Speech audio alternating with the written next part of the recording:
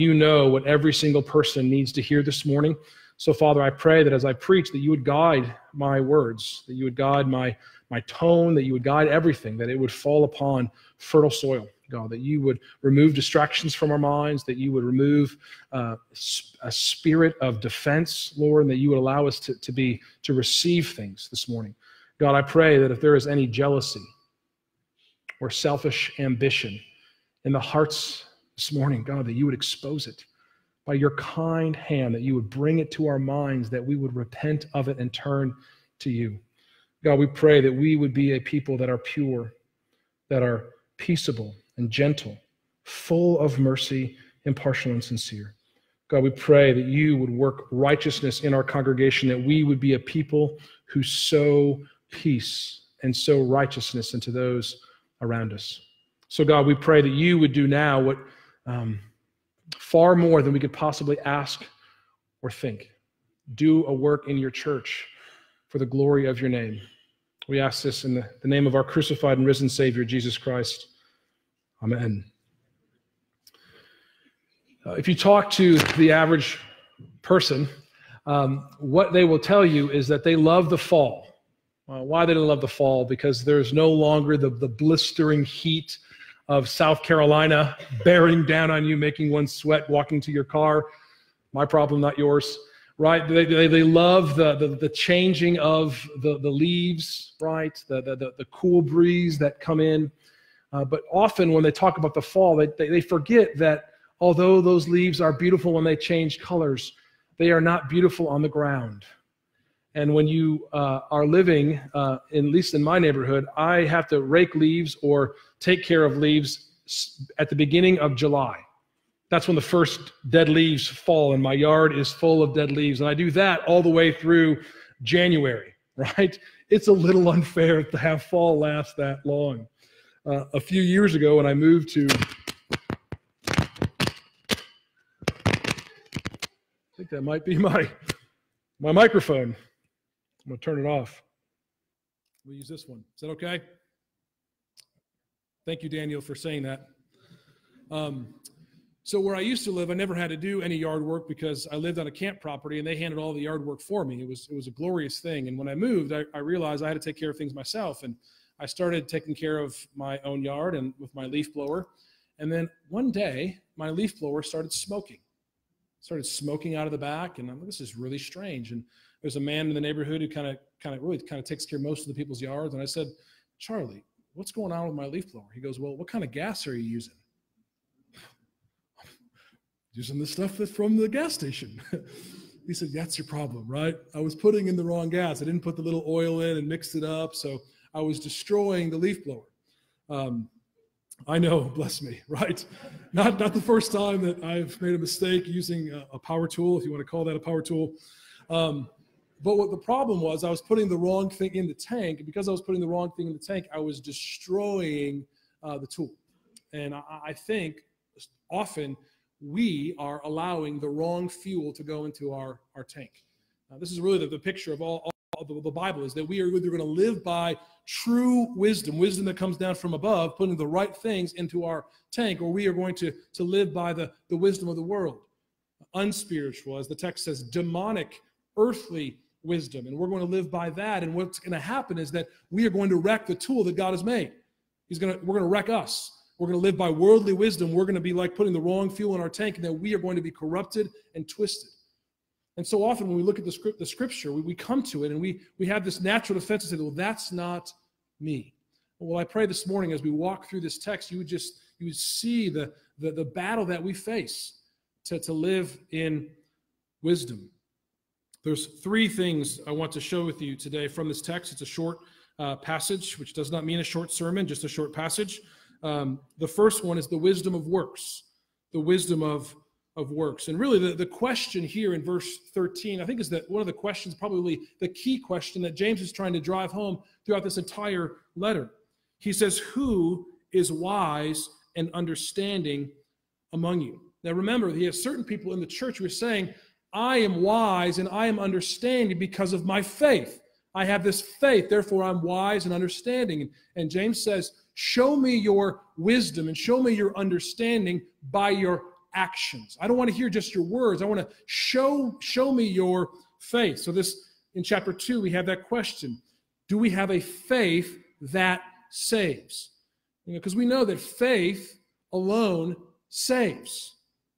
But saving faith is never alone. It always comes with a change of life. It comes with repentance. It comes with sanctification. So that question that he's asking, who is wise and understanding among you, is the key question. You may even phrase it in other phrases. Do you have saving faith, or a faith that saves? Do you have pure religion? Would be another way that James phrases it. It's the core argument of the entire book. And what does he say? Second half of verse 13. By his good conduct, let him show his works in the meekness of wisdom. So if you say that you have faith, if you're here today, if you are a Christian saying that you have a saving faith, the Bible says, show your faith with your lives. Show your faith with good works. That doesn't mean don't speak of your faith, because one of the works of faith is to speak of your faith. The Bible commands us time and time again to proclaim his name. And do you also know this, that part of your responsibility as a Christian is to sing? Isn't it a glorious thing to hear singing?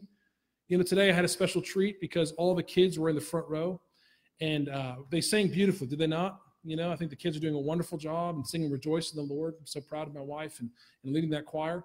But I tell you what, having them sit in the front row and having them sing that close to me all together, and they were singing out.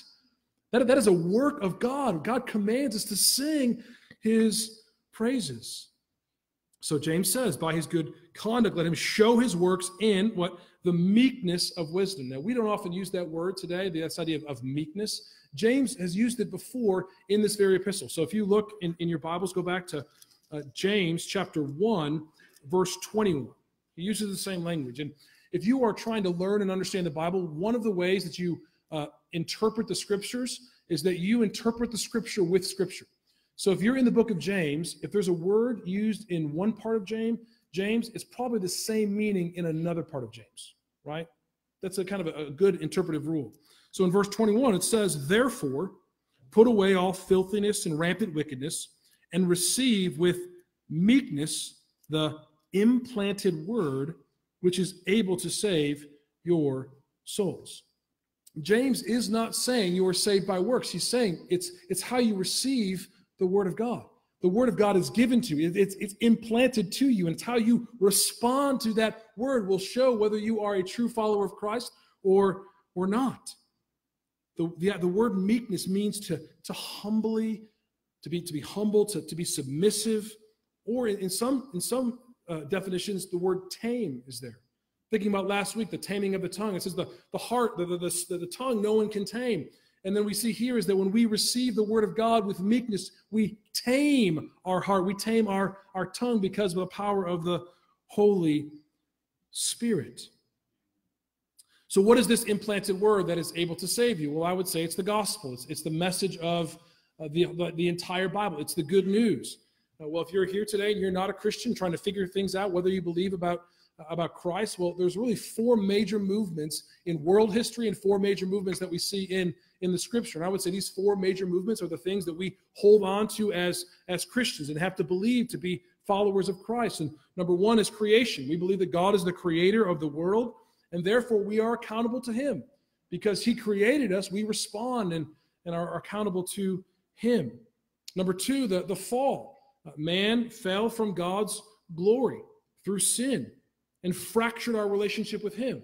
We look at the Garden of Eden and we think that Eve just took a fruit off a tree and ate. No, what she was doing, she was saying, God, I don't need you. I don't need your word. I can do it myself. In many ways, she was living in the definition of selfish ambition. I am out for myself and my glory and not the glory of the Lord. And now, because of that sin, men have their hearts set on fire by hell, as we've seen that even earlier in this same chapter. And we are destined to die. The third major move in the scriptures and really in the world is redemption. God knew that we could not rescue ourselves. God knew that we were always going to live in jealousy and selfish ambition for our own glory. So therefore he sent his son. He sent Christ to rescue us. He came to rescue us while we were in the enemy's camp, serving the enemy. I love that song as we sing, All I Have is Christ. It says, when I ran my hell-bound race, indifferent, right? We didn't care what God said. That may be some of you this morning. I'm going to do things my way when I want to do it. Well, that's what all of us once were. We all were living our race for ourselves. And yet God opened our eyes, allowed us to see that we were sinners and that we needed a Savior. Jesus Christ died on the cross to pay for that sin. He was our substitute. He said, I will take that wrath for you. I will pay your debt. So now, he not only died, but he was dead and buried, and God rose him from the dead. He's seated at the right hand of God, and he sent forth his Holy Spirit into us so we can believe. That's why we sing, Jesus paid it all to him I owe. We are redeemed from living the way we once did. Now we live differently for the Lord and his glory. Well, the last major move of Scripture, we have this idea of the creation, fall, redemption, and then we have this thing that is yet to come, our final consummation. Beloved, life is barreling toward the end when either God will judge us on our death.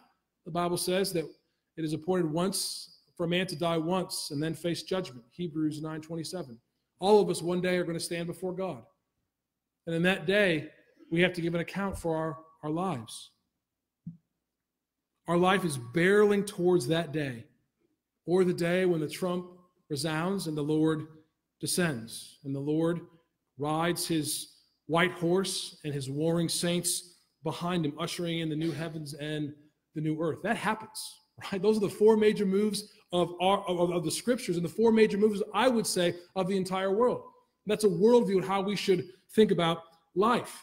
And what we're saying here is when we receive the Word of God with meekness, what we're saying is that we believe that believing in those four major moves of the Scriptures that has the power to save our souls. We now live according to the wisdom that God has shown us in the Scriptures. That means that we must submit to those four major areas. We must believe that God is our creator. If you're going to follow Christ, you must believe that God is your creator and you are accountable to him. And not only accountable to him, but you're now called to live for his glory. So you're faced believing that he is a creator. Your first question is not, what do I want? It's, what does God want of me? Because he's our creator. He's our master. But we also, the second thing we have to understand when we receive this word, this meekness of wisdom, it's to recognize the fall, that we're sinners and we need help. We are so easily self-deceived. We are blinded often of things in our life that we need somebody else to kind of come in and help expose. This is one of the gifts that God has given his people in the local church. You know, I was talking to someone even last night at the Fall Family Picnic about the incalculable blessings of being part of the body of Christ. Because God is said, be together, and then God works in your life in ways that we don't even know right now. The people that you sit next to, the people that you talk with, the people that you use to encourage you or to rebuke you, to challenge you, to exhort you. Even here, seeing these men kneel before us and seeing their humble stance to serve you as the body, and how humbling it is to me to see where God has worked in these young men's life. It's a precious thing. But we also, if we're going to receive this word and walk in the meekness of wisdom, that we need to receive Jesus as our Redeemer. From the beginning of time, even I heard this past week at the retreat my wife and I were at. You know, Al Muller kept on saying, listen, from the beginning of time, God is not only our creator, but he has always planned to be our Redeemer. Read Ephesians chapter 1, that you were adopted in him before the creation of the world. Jesus Christ coming to the world to save us was not plan B. It was always plan A, because God always wanted to be your Redeemer. So we interact with God not only as creator, as the transcendent, magnificent, powerful creator of thunder and lightning. No, we also know him as the eminent Redeemer who died for us, who rose for us and sent his Spirit so that we always will have his presence with us. That is what it means to walk in the meekness of wisdom. And lastly, the consummation. We no longer live for glory in this world. Now, this is so important for this passage is because, listen, this world will one day be gone. God's going to take it. He's going to refine it by fire and remake it and give it back to us. So if you're living for this world only, you are missing out because this world is going to fade away. It's like going to a beach and building a beautiful sandcastle, spending hours on it, thinking it's going to last forever. And then what happens when high tide comes? It's gone. I think most people are just building sandcastles. They're living for this world only. But God says, if you live for the next world, the things that are going to be destroyed here will make it there if you do them for my glory. And I think that's important, especially when we see this next topic. Okay, so number one, it's the wisdom of works, right? This wisdom of working from faith and believing in the gospel. Number two, it's the wisdom of worldliness. The wisdom of worldliness. I'm trying to be ironic there because I think when you try to live in the world, there really isn't wisdom. And I think that's what we see here in the text. So in James chapter 3, go back there, it says, who is wise and understanding among you? By his good conduct, let him show his works in the meekness of wisdom. That's the positive, okay? Then he kind of turns it and says, kind of a rebuke. But if you have bitter jealousy and selfish ambition in your hearts, do not boast and be false to the truth. This is not the wisdom that comes down from above, but it is earthly, unspiritual, demonic. For where jealousy and selfish ambition exist, there will be disorder in every vile practice. If you have some time this week, or maybe even this month, start in Proverbs chapter 1, in November 1st, on Thursday, and just read through the book of Proverbs. And what you'll see is this idea of duality, two wisdoms that call aloud, right? The wisdom of the world says, follow me. And the wisdom of God says, follow me. And the choice for all of us is who we're going to choose. Children, in this life, there's going to be things that you're going to kind of draw you towards the world or things that are going to draw you to God. Parents, because we know that this world has two wisdoms set up, you have to be very careful how you raise your kids, though, so that you're not allowing influences to come into your children's life that are calling them to be like the world. You want them to be listening to call of Christ. And you college students who are inundated around this liberal mind of thinking and this worldly worldview or this secular worldview, which really is no worldview at all, right? They're saying, live this way, do these things. When God says, no, follow me, live for me and my glory. What we see here is that we don't want to have jealousy or selfish ambition. There's two forms of jealousy. There is jealousy in the scriptures that the Lord says that he is a jealous God.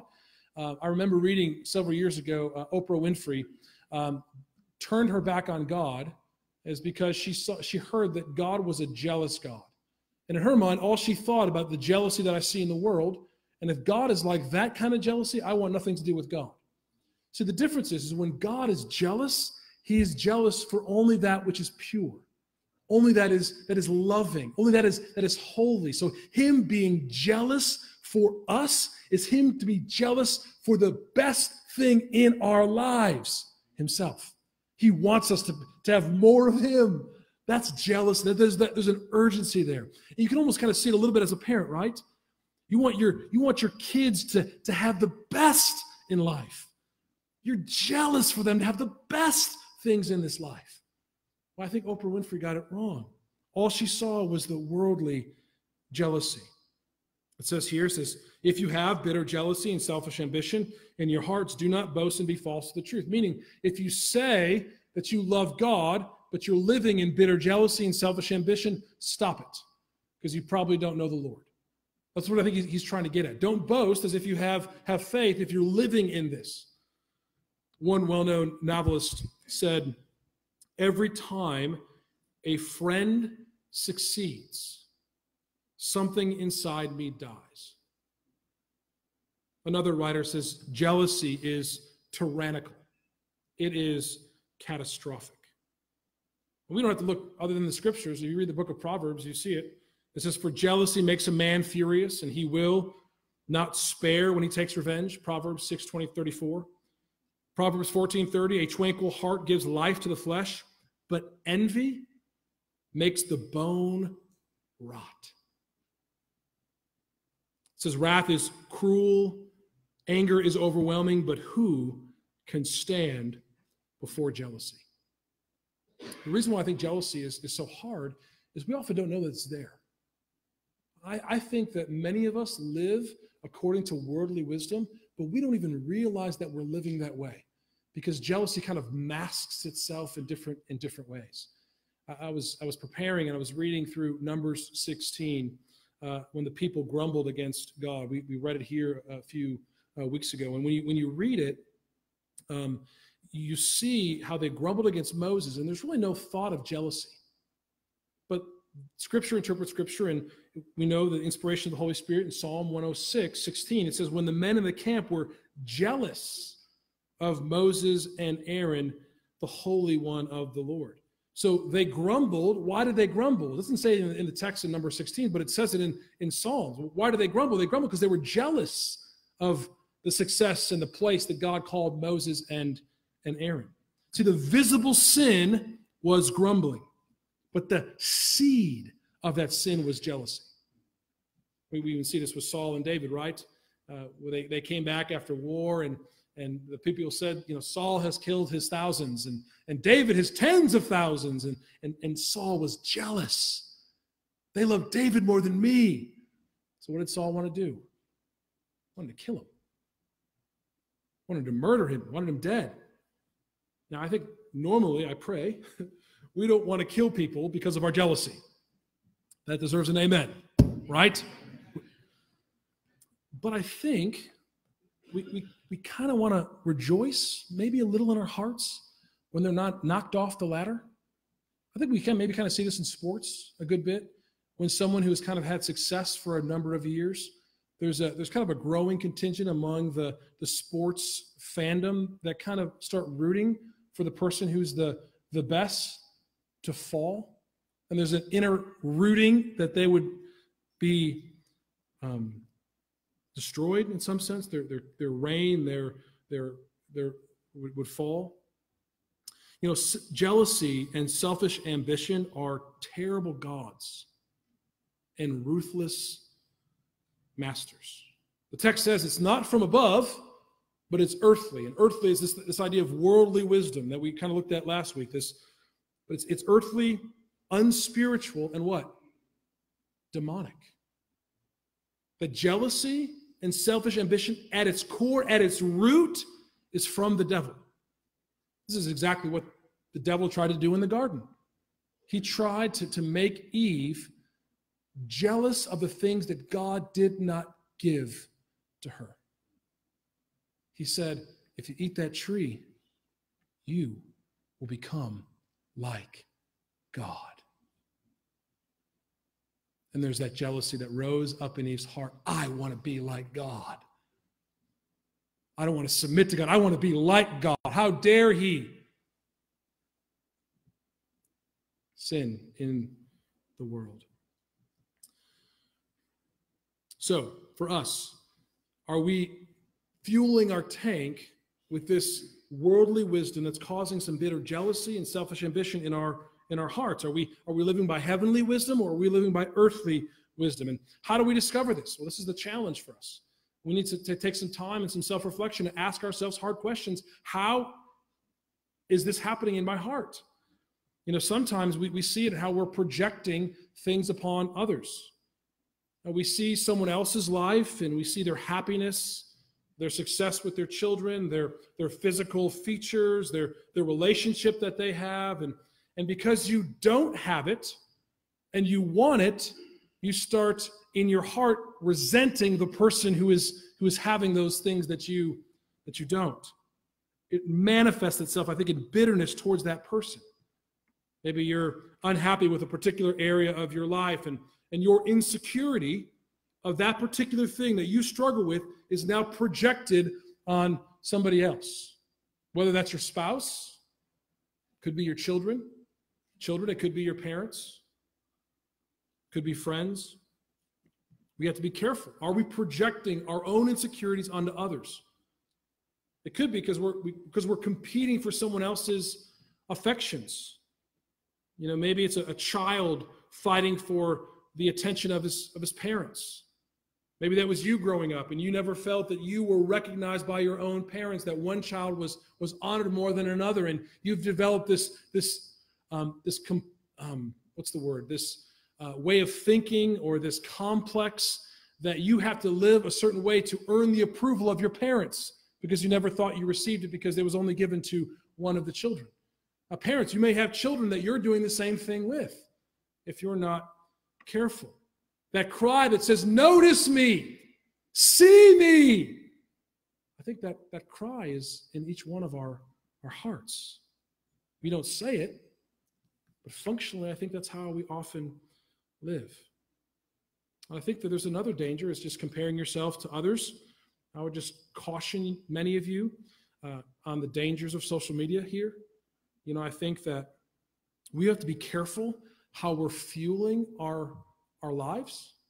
And I think that sometimes we maybe, in line at the grocery store, sitting at home before you go to bed, and you're just scrolling through your feeds, whether that's Instagram and Facebook, and what may be happening is there may be an onslaught of comparison coming into your heart.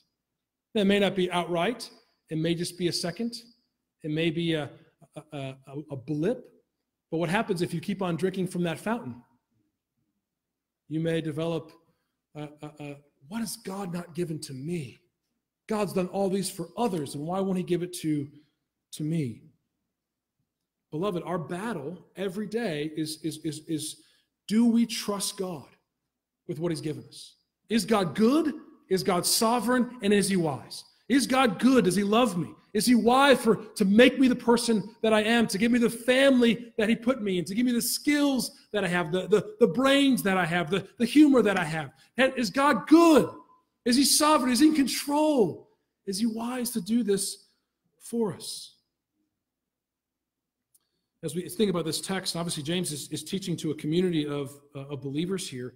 It says, wherever selfish ambition and jealousy exists, there will be disorder and every vile practice. Just maybe ask those two areas. There's a lot of areas we could look at, but what may be two areas of maybe the home or the church? God is a God of order. He wants things done decently and in order. Why? Because that reflects him. God has this a world kind of built and arranged in order. So we want to arrange our home and our church the same way. And maybe in your own home, maybe spouses, analyze how you treat one another. Do your side comments and maybe sarcasm really communicate your jealousy? Or how you're saying, notice me. I want my way in once in our marriage. Or parents, analyze your kids' behavior. Consider maybe they are responding to certain things out of jealousy and selfish ambition. Because kids don't have the ability to understand the inner workings of their hearts and understanding the why, right? They have the action. We see the fruit. We have to help dig to help them see the root of why that's there. And that may be hard when they're 6 or 7, but it gets more important, imperative even, to do that when they're 14 and 15. Help them discover the inner workings of their heart. Or maybe to our church community, right? Where is selfish ambition and jealousy here? The attitude, but what about me? We as elders really want to use the entire body's gifts for the upbuilding of the body of Christ. Amen? Right? God has equipped, our job is to equip the saints for the work of the ministry. Mind you, the main work of the ministry is that you would believe in Christ, that you'd be mature in him. But God has given you gifts. And some of you may feel that your gifts are not being used. Well, partly that's a responsibility of the elders to work to use those gifts, but it could be that you're having jealousy or selfish ambition rise up in your heart, and it's being projected on the church leadership or on people around you. Why am I not being used? Why am I not being recognized? So I would just say this: if you have any form of jealousy or selfish ambition in your heart towards others, I would just ask you to repent. because we don't want disorder in every vile practice. Lastly, number 4, the wisdom of worship. The wisdom of worship. We see that right there at the end. James kind of turns it. He says, but, verse 17, the wisdom from above is first pure, then peaceable, gentle, open to reason, full of mercy and good fruits, impartial and sincere, and a harvest of righteousness is sown in peace by those who make peace. When you study this in the Greek, this was really an affirmation of my own heart. I knew that I was a Southern Baptist because all my sermons have alliteration to make them sound really good and wise and beautiful. Well, if you read the Greek of this passage, all the 6 things, they're all alliterated in the Greek with the Greek word e. It sounds like ah. So James alliterated by the Holy Spirit. Therefore, I'm going to keep on doing it, right? But I don't think that because he alliterated it, I think he was probably, by the inspiration of the Holy Spirit, alliterated for our good and for his glory. But I think what he's trying to do here is not giving an exhaustive list. He's just saying these are things that resemble a godly life.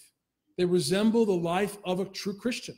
If you are wise and understanding, live in this way. You ever realize how much wisdom it takes to drive a car? We kind of forget about this because, we're driving all over the place. But how many things that you have to know to drive a car? You have to know about the different signs and all that they mean. You have to know how to go fast and how to slow down. You have to know how to handle curves and go around. How do you handle the person who's texting and driving on your right? How do you handle that situation? There's all these things that are coming out that you're trying to figure out. How do I be wise and handle this situation? You try to simply see and do the right thing when the situation presents itself. The effect of divine wisdom, one author would say, is to enable you and me to do just that in actual situations of life. The Bible does not tell you how to handle every situation, does it? There's a lot of things that you're not going to know how to do, but he's given you his Holy Spirit, and he's given you enough things in his word. He's given us everything that we need, the Bible says, for life and godliness. We just don't know what that is. It kind of reminds you, even back to the beginning of James chapter 1, how important wisdom is. It says what? If anyone lacks wisdom, let him ask God. And typically when we pray that prayer, it's, I don't know what to do in this situation. But I think wisdom is far bigger than just particulars. Where do I go to school, right? Do I buy this car or not? Well, yes, we need to think about those particulars, but I think it's more how you live your life. Are you living your life for the Lord? If you're not living your life for the Lord and there's things in your life like jealousy and selfish ambition, God says, ask for wisdom. Ask God how you can overcome your jealousy. Ask God how you can overcome your selfish ambition, overcome your greed and your lust. Maybe you're not asking God with faith to give you the power to change your life. He wants to give it to you. He's a generous, good Father. We see this list very briefly. We see it is pure, to be free from all things that characterize false wisdom. It's peaceable. It delights in peace, this wisdom from above. It's gentle. It's not combative or abrasive. It's reasonable, courteous. It's willing to yield. It's open to reason. When someone comes to you, you're not willing to always push back, but you're willing to listen and to hear. It's full of mercy, ready to show compassion to those who are in need. It's full of good fruits. That means it is rich in good deeds. It's without partiality. It does not show favoritism. It is without hypocrisy. It is sincere and genuine. It doesn't put up a front. No facade, no false things. It is true. What we see here at the end of verse 18, it says, and a harvest of righteousness is sown in peace by those who make peace. Here's what the Bible is telling you and I to do. If we live with the wisdom of God, we are sowing righteousness. We're sowing righteousness for ourselves. We're sowing righteousness for our children, for our spouse, for our fellow church member, and for the lost. Because if you look at a life lived under Christ, I think over time, that life will look more consistent, more fruitful, more joyful. Even the songs of the Kings say today, rejoice in the Lord always. If you live your life by that, you will show the world that the way we live is better. Not because we're better. It's because we realize that we are not better, that we are sinners and in desperate need of a Savior, which is why he says, if you lack wisdom, dear friends, ask God, who gives generously to all without finding fault. So, are you filling your tank with the right wisdom? Are you drinking from the fire hose of the world? Or are you basking and beholding the goodness of our God, desiring to live for him? I pray that you can honestly answer that question for yourself and then run to Christ. Father, we thank you that you are the God who gives us wisdom. God, I pray now that you would give generously to all without finding fault. God, let us come to you in faith, not waving back and forth like that of a wave on the ocean. But God, let us come fully depending that you are able to do what you have promised in your word. Bless us, God. Let us receive the word of God with the meekness of wisdom, understanding that we are frail and we need a Savior. We need a Redeemer. We ask this in Jesus' name.